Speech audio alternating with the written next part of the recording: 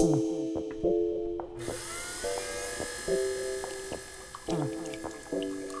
kind of lose yourself because you're concentrating on what's happening in front of you. It's my passion. I just loved working with the clay since I was in high school. And then I took classes just like this studio for years and years and finally opened up my own place.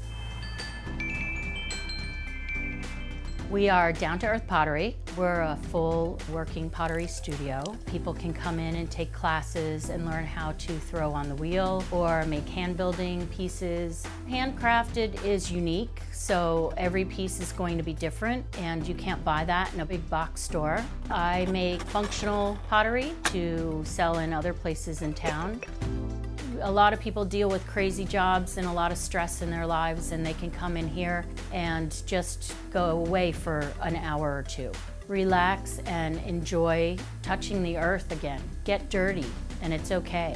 It's something that people really need on vacation because it is therapeutic and it's meditative and it's beautiful to be by the ocean and be able to create a piece of art.